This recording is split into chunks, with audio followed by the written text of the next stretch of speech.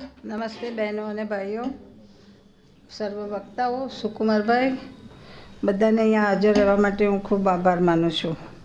મનીષભાઈનો પણ આભાર માનું છું કે મને આ માટે તક આપી બોલવાની. અને બીજું આગળ પાછળ હવે કર્યા વગર હું બોલું. મારા પાના બધા બહુ છે, ગભરાઈ ના જતા. આજે મારા માતુશ્રી વિનોદિનીબેનના જીવન ચરિત્ર વિશે બોલવાનું છે. અને એક રીતે જુઓ તો આ કામ બહુ સહેલું છે, કારણ કે પોતાની માને માટે બધી જ આપણને ખબર હોય, એક એક વિગત જાણીએ. પણ એ આપણા ચશ્મા જુદા ચડેલા હોય છે માને માટે, કોઈ ક્ષતિઓ દેખાય નહીં, એટલે કામ અઘરું છે. એક રીતે સહેલું છે અને બીજી રીતે અઘરું છે. એટલે હું સમતુલા જાળવવાનો પ્રયત્ન કરીશ, પણ કંઈ એમાં બાયસ આવી જાય એમના તરફનો તો માફ કરશો. વિનોદિની નીલકંઠનો જન્મ 1907ના ફેબ્રુઆરીની 9મી તારીખે થયો હતો, એટલે આજે એમને 113 વર્ષ પૂરા થયેલા કહી શકાય. એમના માતુશ્રી વિદ્યાબેન નીલકંઠ અને પિતા રમણભાઈ નીલકંઠ. વિદ્યાબેન નીલકંઠ ગુજરાતના પહેલાં સ્ત્રી સ્નાતક હતા. 1901ની સાલમાં એમણે BAની પરીક્ષા પાસ કરી હતી. અને એમના પિતા રમણભાઈ બહુ જાણીતા વકીલ, અમદાવાદ મ્યુનિસિપાલિટી હતી એના પ્રમુખ. શું થયું, નથી બરાબર? હા, ઓકે. એના પ્રમુખ હતા, અગ્રગણ્ય શહેરી હતા અને બહુ જ મોટા, સૌથી મુખ્ય તો બહુ મોટા ગુજરાતી સાહિત્યના લેખક હતા. આ વારસો એમને વિનોદિનીબેનને મળ્યો. વિનોદિનીબેનના દાદીનું પણ આગવું વ્યક્તિત્વ હતું. મહિપતરામ નીલકંઠ સમાજ સુધારક, અતિ હિંમતવાન વ્યક્તિ અને લેખક હતા. તેમના પત્ની પાર્વતી કુંવર પણ હિંમતવાળા, વહેમો વગેરેમાં કંઈ બિલકુલ નહીં માનનારા. એટલે આવો વારસો લઈને વિનોદિનીબેન જન્મ્યા હતા. ઘણી જ નાની ઉંમરે એમણે વાર્તા લખવાની શરૂઆત કરી અને એમના મોટા બેન સરોજબેનને કહ્યું કે સરોજબેન, મારે વાર્તા લખવી છે. તેમણે કહ્યું કે લખ. એટલે એમણે માત્ર વાર્તાનું શીર્ષક જ આપ્યું. પછી એમાં કથા વસ્તુમાં શૂન્ય હતું, કશું ના લખ્યું. પછી કહ્યું કે જુઓ, મેં વાર્તા લખી છે. એટલે તે પછી વિનોદિનીબેનના ભાઈ બહેનો, એમના માસી શારદાબેનના સંતાનો, એમના મિત્રોના ફેમિલી ફ્રેન્ડના બાળકો, એ લોકો બધા એ ભેગા થઈને એક હસ્તલિખિત સામયિક શરૂ કર્યું અને એનું નામ એ લોકોએ મુકુલ પાડ્યું.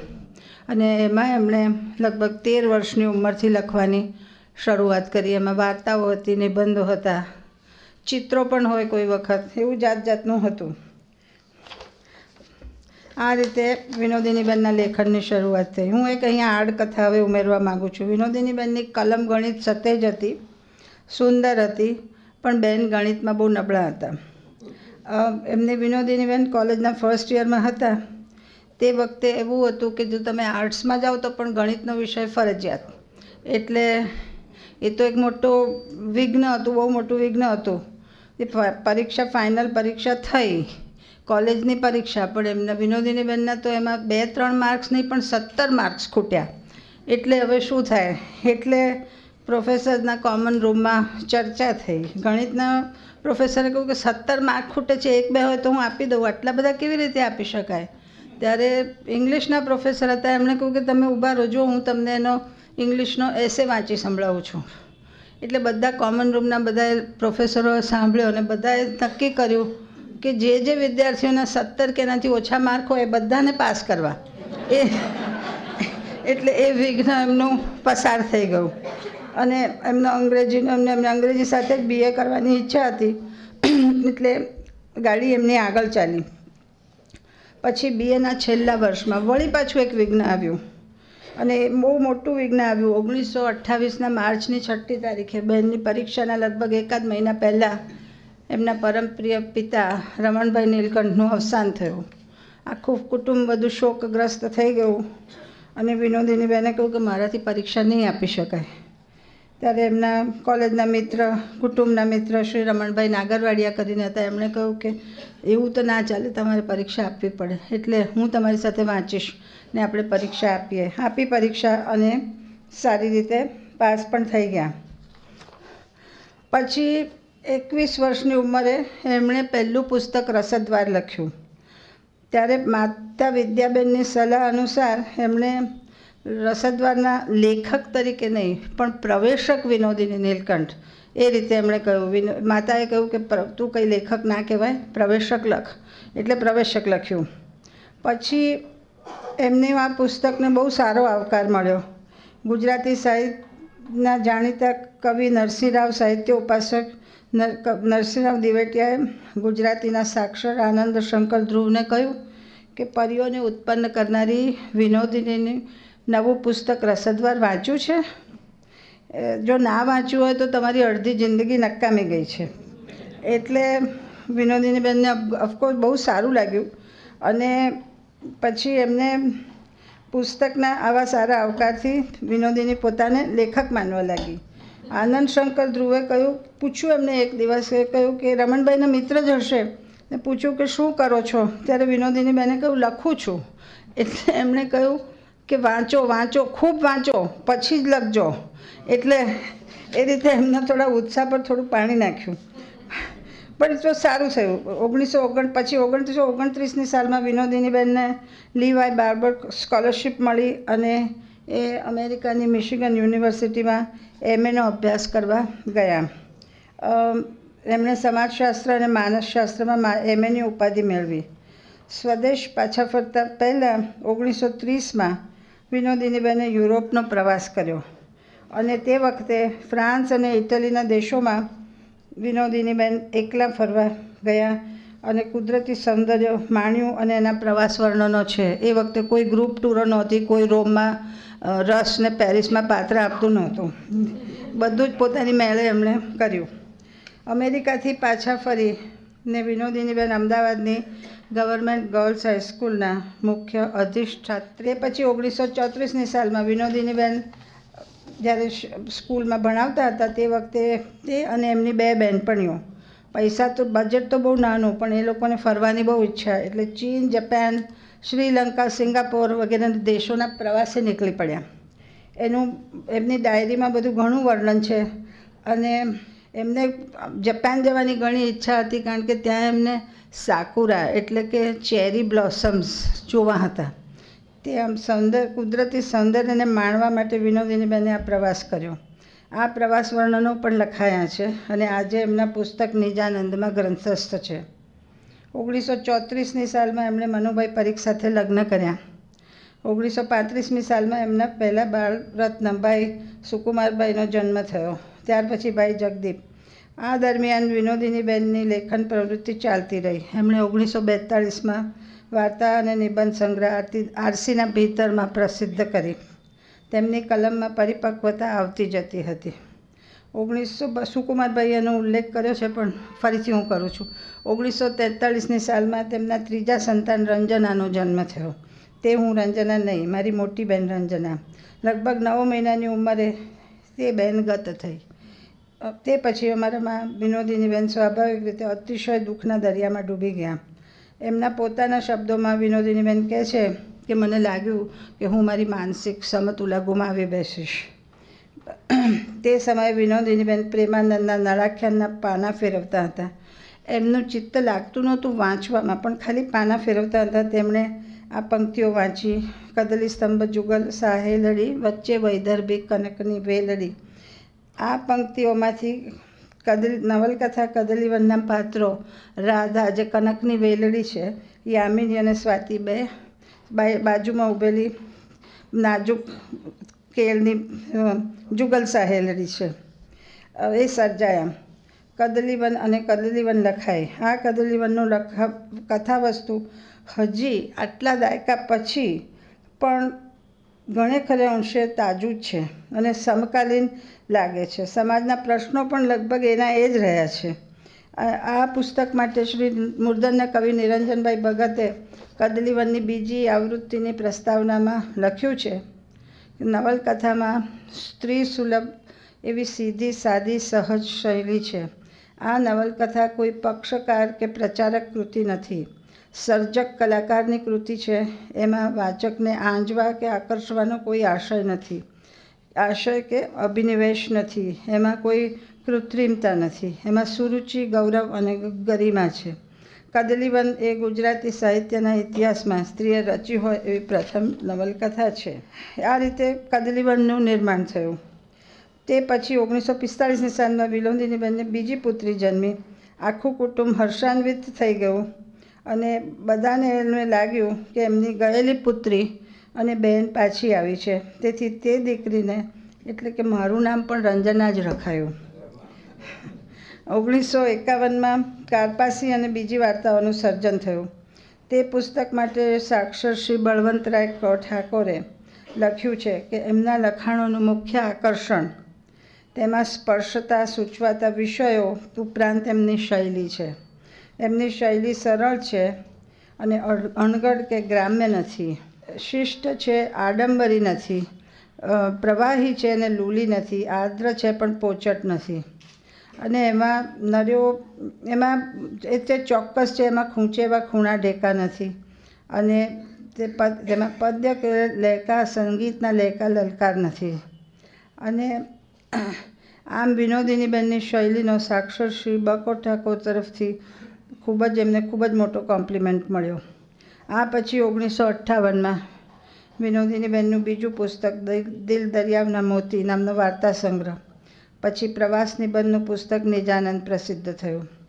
1964માં એમના ઘરઘરની જ્યોતના પ્રસંગ ચિત્રોનો સંગ્રહ ઘટમાળા, 1965માં વાર્તા સંગ્રહ અંગુલીનો સ્પર્શનું પ્રકાશન થયું. પછી 1968માં ઘરઘરની જ્યોતના ત્યાં સુધી લખાયેલા પ્રસંગ ચિત્રોના 4 સંગ્રહ પ્રસિદ્ધ થયા. અને એમના મૃત્યુ પછી 1987માં ઘર દીવડી નામનો પ્રસંગ ચિત્ર સંગ્રહ પ્રસિદ્ધ થયો. વિનોદીનીબેન લગભગ 4 દાયકા સુધી ગુજરાત સમાચાર દૈનિકમાં સ્ત્રીઓને સ્પર્શતો ઘરઘરની જ્યોતનો કોલમ લખ્યો. આને વિશે હવે હું વાત કરીશ, પણ તે પહેલાં બીજી એક વાત. વિનોદીનીબેને ગુજરાત સમાચાર તરફથી પ્રસિદ્ધ થતા શ્રી નામના સાપ્તાહિકમાં પણ હું પૂછુંનો કોલમ પણ સંભાળ્યો હતો. આ કોલમમાં બહેનો પોતાના પ્રશ્નો, અંગત પ્રશ્નો કે જે બીજા કોઈને ન પૂછી શકે તે આ કોલમ દ્વારા પૂછતા અને વિનોદીનીબેન એનો બીજે અઠવાડિયે એ પત્રોનો જવાબ આપતા. એ કોલમ પણ ઘણો પોપ્યુલર હતો. હવે મને યાદ નથી કે કેટલા વર્ષ એમણે ચલાવ્યો હતો. વિનોદીનીબેનના લેખનની પ્રવૃત્તિ ઉપરાંત એમના પ્રવાસના શોખની વાત કરવાનું પણ મને મન થાય છે. ઉનાળાની રજા પડે તે પહેલાં વિનોદીનીબેન અને એમના પતિ મનુભાઈ ભારતનો મોટો પણ બહુ જ જૂનો થઈ ગયેલો નકશો પાથરીને બેસતા. એ મને દર વખતે લાગતું કે આ નકશો ફાટી જશે અને ઉનાળામાં ક્યાં પ્રવાસે જવું તે નક્કી કરતા. અને આ પ્રવાસો દ્વારા વિનોદીનીબેનના અદ્ભુત વર્ણનો લખાયા અને તેટલે અંશે ગુજરાતી સાહિત્ય સમૃદ્ધ બન્યું. બીજી એક રસવાળી વાત છે કે અમે નાના એમના 3 સંતાનો, તેમણે અમને મોડેથી કહેલી વાર્તાઓનો લાભ મળતો. અમારા 3 ભાઈ બહેન ઉપરાંત અમારા મામા માસીના છોકરાઓ પણ વિનોદીનીબેનનો અને એમના માસીના છોકરાઓને પણ વિનોદીનીબેનની શીઘ્ર મોડેથી કહેલી વાર્તાઓનો લાભ મળતો. અને આ વાર્તાઓમાંથી બાળ સાહિત્ય સર્જાયું. આ વાર્તાઓ અમારા મા બોલતા જાય અને નવી વાર્તા તે જ ક્ષણે શરૂ થતી જાય. આમાં કદી પણ આગળથી કોઈ તૈયારી ના હોય. અમે કહીએ કે આજે તમે કોઈ મુસાફરીની વાર્તા કહો કે આજે તમે કોઈ ભેદી વાર્તા કહો, એ જે કહીએ એ પ્રમાણે વાર્તા કહે. અને પણ પછી અમે સૂઈ જવાના હોય તે વખતે કોઈ વખત અમારા વાર્તા કહેતા પોતે જ ઊંઘી જાય.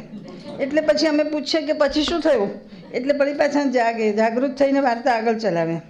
આ અદ્ભુત અનુભવને હું નાની હોવાથી હું મારા સદભાગ્યને સમજી નહોતી શકતી, પણ આજે હું એ મારા બાળપણના અનુભવનું ખૂબ સુખદ સ્મરણ કરું છું.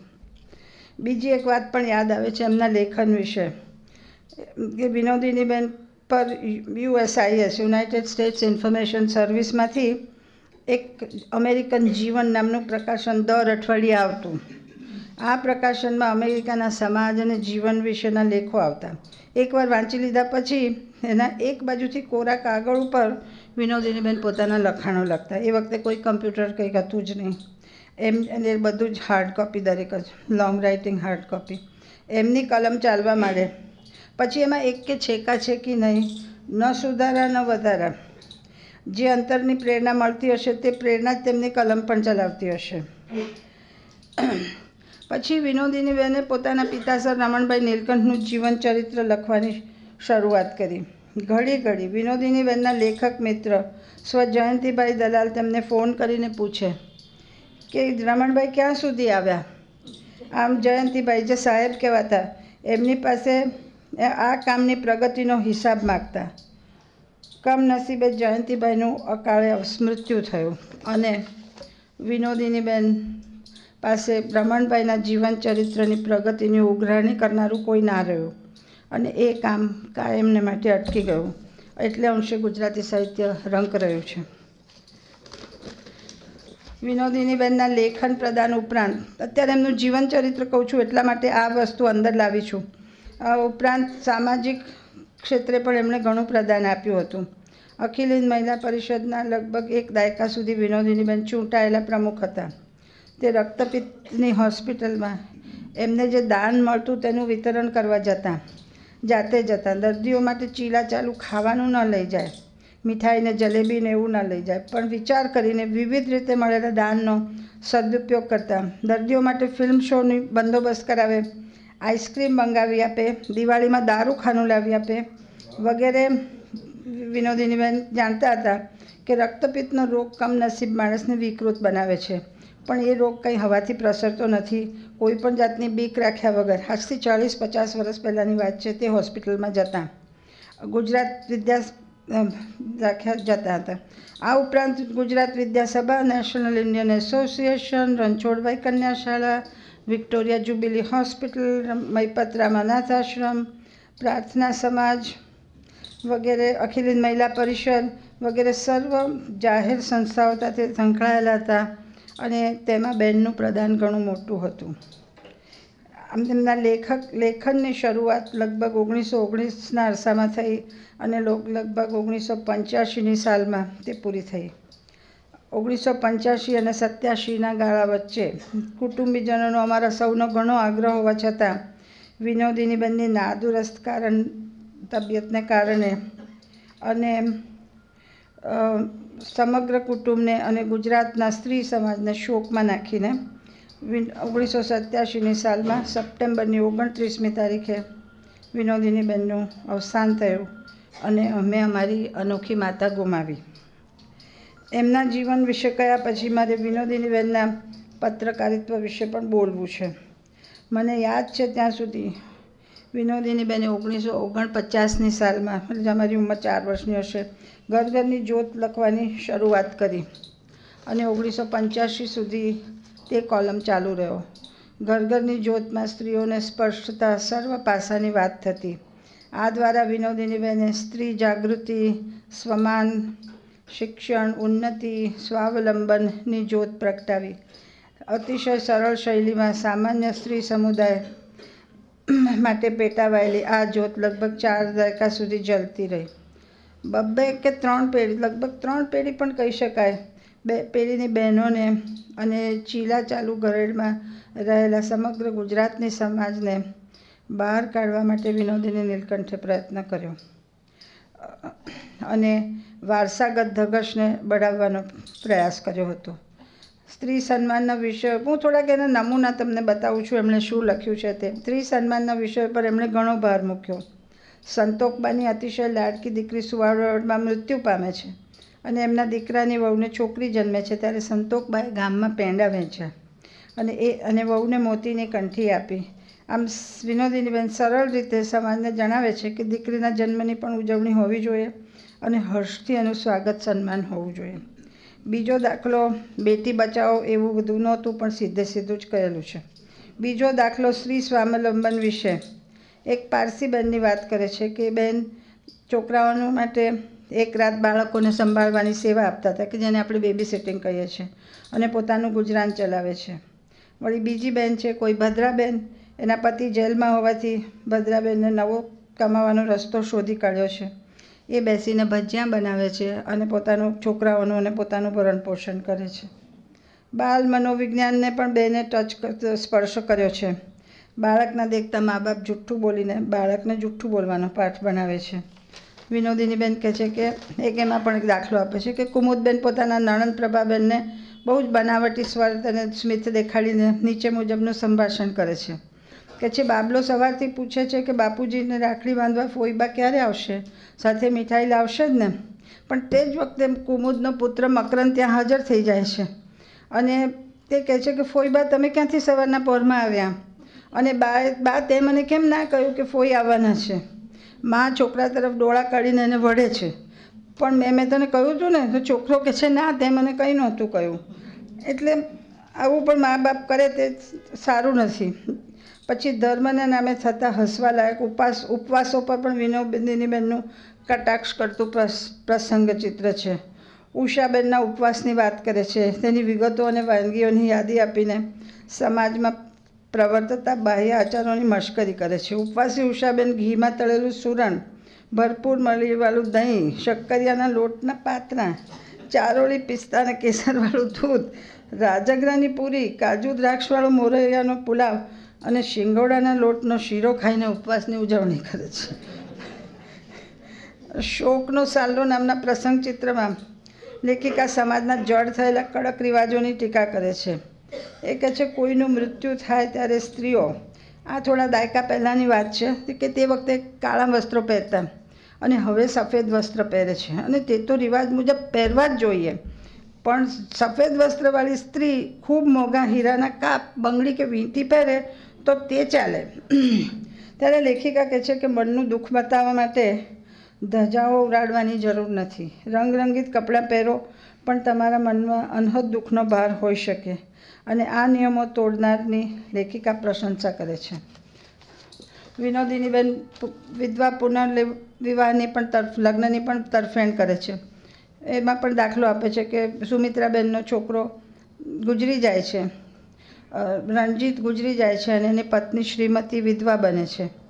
તો અને સુમિત્રાબેનની દીકરીના ચાંદલા કરવાના હોય છે, તે વિધવા પુત્ર વધુ પાસે કરાવે છે. પછી એમનો બીજો પુત્ર છે, એને પોતાની વિધવા પુત્ર વધુ સાથે વેવાઈને કહે છે કે તમે મારા આ બીજા છોકરા જોડે તમારી છોકરીનું લગ્ન કરો. અને આમ વિનોદિનીબેન બતાવે છે કે સુમિત્રાબેન જેવી સામાન્ય સ્ત્રીની માનસિક ઉદારતા ઘણી છે. આ બધામાં એમને બધી જ અર્થહીન રૂઢિઓ છે, એમને તેની સામે એમનો વિરોધ દેખાય છે. વિનોદિનીબેનની તીખળ વૃત્તિ અને હાસ્ય રસિકતાનો પણ ઘરની જ્યોતના અનુભવનું કરાવતું જ પ્રસંગ ચિત્ર છે. વાતચીતની કળામાં એક શાંતાબેનની વાત કરે છે. શાંતાબેન સાવ બુસા જેવા છે. એમને કોઈ પણ વાતમાં, કોઈ પણ વિષયમાં રસ પડતો નથી. મળવા આવે છે પણ કશું બોલતા નથી. વિનોદિનીબેન એમને બોલાવવાનો પ્રયત્ન કરે છે. બાળપણ, પિયર, મોસાળ, સાસુ, નણંદ, આગગાડીના મુસાફરીના અનુભવો, ખિસ્સા કાતરું, મંદવાડ, ઇસ્પિતાળ, પડોશીના ઝઘડા, સ્ત્રીઓને ગમે તેવા ભરત ગૂંથણ વગેરે, તહેવારની ઉજવણી, મેળા, સમકાલીન રાજકીય પરિસ્થિતિ, નાટક, સિનેમા, દેવ દર્શન, કથા, ઉપવાસ, કશો નથી કરતો. બસ શાંતાબેન તો કંઈ પણ વાત કરવા તૈયાર નથી. એટલે આમ નાના ઉદાહરણથી એમની હાસ્યવૃત્તિ દેખાડે છે. પછી અમદાવાદના પાણી વિશે કહે છે કે અહમદશાહ બાદશાહ આવ્યા અને એમને પાણીથી બહુ પ્રભાવિત થઈ ગયા. અને પછી એમાં એક લાઈન ઉમેરી દે છે અને અમદાવાદ વસાવ્યું અહમદશાહે. અને વિનોદિનીબેન કહે છે કે અમદાવાદનું શહેરનું પાણી ઘણું વખણાયું, પણ તે લોકોને પૂરતા પ્રમાણમાં ન મળતું હોય એ એક જુદી વાત છે. આમ એમની એક કલમ એક સટલ કટાક્ષ કરી જાય છે. બીજું એક તો રસ પડે એવું છે કે શ્રીમતી સુસ્મિતાબેને, એ ગુજરાતીના અધ્યાપિકા હતા ગુજરાત યુનિવર્સિટીમાં, LD આર્ટ્સ કોલેજમાં. એટલે ઘણા લોકોને ન ખબર હોય કદાચ. વિનોદિનીબેનના પુસ્તક ઘર દીવડીની પ્રસ્તાવનામાં લખે છે કે અમે સાહિત્ય પરિષદના જ્ઞાન સત્રમાં દ્વારકા ગયા હતા. વિનોદિનીબેન પણ ત્યાં સાથે હતા. રસ્તામાં સામાન્ય લોકો કદાચ સ્નેહરશ્મિ કે ઉમાશંકર જોશીને ન જાણે કે ન ઓળખે, પણ વિનોદિની નીલકંઠને તો જરૂર જાણે. આમ ઘરની જ્યોતે વિનોદિનીબેનને ખૂબ લોકપ્રિયતા અપાવી. અને એમ કહેવાતું કે ઘરની જ્યોતને લીધે ગુજરાત સમાચારનું પ્રસારણ પણ ખૂબ વધ્યું. ગુજરાતને ગામડે ગામડે વિનોદિનીબેનનું નામ જાણીતું થયું. ઘર ઘરની જ્યોતની કટાર એ સમાજમાં માનસિક ઉદારતા, બાહ્ય આચારોની નાબૂદી, સ્ત્રી સન્માન, શિક્ષણ, વિધવા વિવાહ, બાલ મનોવિજ્ઞાન, બાળ ઉછેર, સ્ત્રી સ્વાવલંબનને આવરી લેતી એક નવી જ્યોત હતી. એમણે બોધદાયક શૈલી કદી પણ વાપરી નહોતી. તદ્દન સરળ શૈલીમાં વિનોદિનીબેને પોતાના આગવા અને ઉદાર વિચારો સામાન્ય સ્ત્રીઓ સુધી પહોંચાડવાનો પ્રયત્ન કર્યો હતો. કેટલાક ગુજરાતી સાહિત્યના મહારથીઓને એમ લાગ્યું હતું કે વિનોદિનીબેને પોતાના સાહિત્ય સર્જનને ભોગે ગુજરાતના સ્ત્રી હૃદયને 4 દાયકા સુધી સ્પર્શ્યું હતું અને લોકપ્રિયતા મેળવી હતી. આ સાચું હતું કે ખોટું એનો જવાબ કોણ આપે? આજે મારા માનો એમનો જન્મદિવસ છે. અમારે અચાનક બધા જ મારા ભાભી બધાને અમારા બધા કુટુંબના સભ્યોને બહાર જમવા લઈ ગયા. એક સારી રીતે એમના જન્મદિનની ઉજવણી થઈ હતી. અમારા મૃત્યુ પામેલા માતાને હું લાખ લાખ વંદન કરું છું અને આપ સૌનો આભાર માનું છું.